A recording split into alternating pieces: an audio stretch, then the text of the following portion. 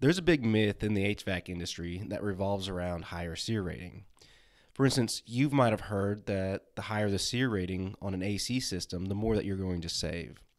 Well, that's not always the case. Hi, this is Kenneth with Atlas AC, and in this video we're going to be covering the topic of SEER rating and how much it actually saves you. At any point during this video, if you find it to be helpful, please hit the like button. That's going to really help me out with the YouTube algorithms. SEER stands for Seasonal Energy Efficiency Ratio. And what SEER is doing, it is measuring the efficiency of the cooling capacity of an air conditioner and doesn't have much to do with your heater. What this means is you're going to see the majority of your energy savings during the summertime. And just to clarify what I mean by savings, I'm actually looking at savings from an ROI standpoint. ROI just stands for return on investment. That means if you're going to pay extra money for something, how long does it take for that money to come back to you? There's two main questions that we get asked all the time, and one being, I got a high electric bill, can I just change out my system and fix this problem? The other one is you have an existing system that's 15 years or older and it's on its way out and you have to do something anyways. And each one of those questions has a different answer on expected savings. Here's a cool online SEER energy savings calculator that anybody can use, and the URL is seerenergysavings.com. We are not affiliated with this company at all, but it is a very useful tool that anybody can use to get a good idea and to set proper expectations on energy savings. You know, and mind you, this isn't going to be perfectly accurate, but it's there to give you a good idea. If you are interested in using this calculator for yourself, there is a few settings that you want to look at. You want to get the current air conditioner settings right, the size of your current system, and then you get to play around with different SEER ratings. You're going to also want to enter in what state you're located in and the city as well. Let's say you just moved into a home and your electric bills are out of control and you're just looking for any way to get your electric bill down. Let's say your AC system is only 5 years old and you go, well, maybe if I replace this system, then it's going to lower my electric bill. And yes, it's going to lower your electric bill. However, it's not going to ever ROI, and let me show you why. Let's say you have a 1,500 square foot home and it needs a 3-ton AC system. And let's say your electric bill is out of control and your system is less than 10 years old. It would probably be a 13 SEER system.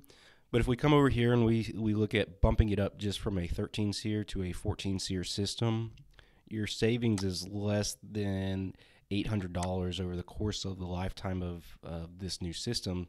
And a 3-ton basic 14 SEER system is going to cost anywhere between $6,500 and $8,500. And so you can see that is never going to pay for itself. So let's look at what it does whenever we bump it up to 16 SEER. So the savings does go up quite a bit. You can see now it came up to $2,000. So that does help, but again, still never going to pay for itself. Let's go up to 18 SEER. So at 18 SEER, you save another $1,000 over the course of the life over the 16 SEER. However, we're now looking at variable speed systems to do this, and the price range in between a variable speed system is going to range in between $9,500 and over $10,000. So that's never going to pay for itself. And the whole reason I'm pointing this out is because it's very normal in our industry for salesmen to try to convince homeowners that it's going to pay for itself when in reality you just solve the numbers.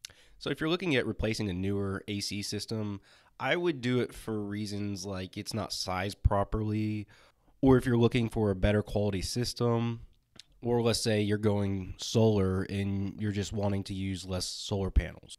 Let's shift gears for a second and look at the other scenario. Let's say you have an existing AC system and it's older and the repair bills are about to start stacking up and it's time to replace it.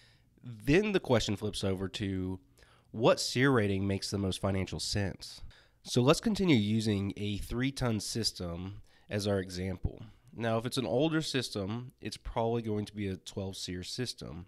And let's look at the jump from 12 SEER to 14. And as you can see, by bumping it up 2 SEER ratings, going from 12 SEER to 14 SEER, you're going to save close to $1,700 over the lifetime of the system.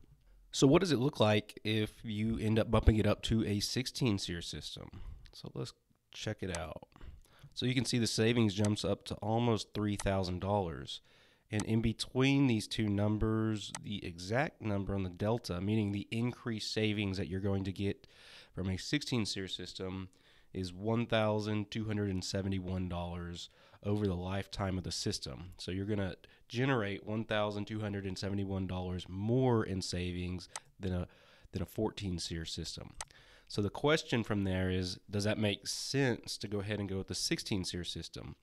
Well, in our pricing, the price difference is only a couple $100 more for a 16 SEER system. So heck yeah, that's going to pay for itself. Along with that, you're going to get a rebate. So that 100% makes sense to step it up to a 16 SEER system. So as a quick disclaimer, I have been talking about single stage systems. So if we look at, let's say, a 2-speed 16 SEER system, would that financially make sense? Well, a 2-speed 16 SEER system is going to cost roughly $2,000 more than what a single stage 16 SEER system is. So we're still going to end up dealing with the same delta in between the 14 and the 16 SEER, which is $1,271. However, you're looking at $2,000 more in cost. Now, if we add a rebate in there, then you're still going to end up being upside down $429 if you upgrade to a 2-speed system. Now, that being said, we also sell more 2-speed systems than any other system, more than single-speed systems and the high-end variable speed systems. And to find out why customers are buying 2-speed systems more than single-speed, you can watch the next video that helps explain the difference in between single-speed, 2-speed, and the high-end variable speed systems. Now, lastly, let's talk about high-end variable speed systems. And we can start off with a 18 SEER variable speed. So there's a nice little jump going from a 14 SEER to an 18 SEER, and that comes out to being $2,259 additional in savings over a 14 SEER system. So the rule of thumb, you're pretty much going to be paying double what a 14 SEER system cost. So under no circumstances will it ever pay for itself. So I would not buy a variable speed system with the expectations of me getting my money back through energy savings. However, I would consider buying it for other reasons and other features that these systems have. There is a reason that they cost so much more. So there you have it, the additional cost that's going to be incurred in going up in SEER ratings, balancing that out with the energy savings that you're going to get. So jumping up from a 14 SEER system to a 16 SEER single speed system is pretty much always going to make sense because, you know, that jump, it doesn't cost a lot more. However, you still see the benefit of the energy savings. And also, most people will be eligible for rebates as well. So that system definitely makes sense to jump up. Then you got the 2-speed systems, which is right there on the line. It's not going to quite pay for itself over the course of its life, but it's still a great system and worth considering. And then you got the high-end variable speed system, which it's just not going to pay for itself through energy savings. So you would consider purchasing that one for different reasons. Now, the savings that we did review through this video is very conservative. And the reason why I like going the conservative route is I don't like setting up false expectations for our customers. We have had instances where we have replaced systems for some of our customers, and they've reported back to us with savings of $300 a month in reduction to their electric bill.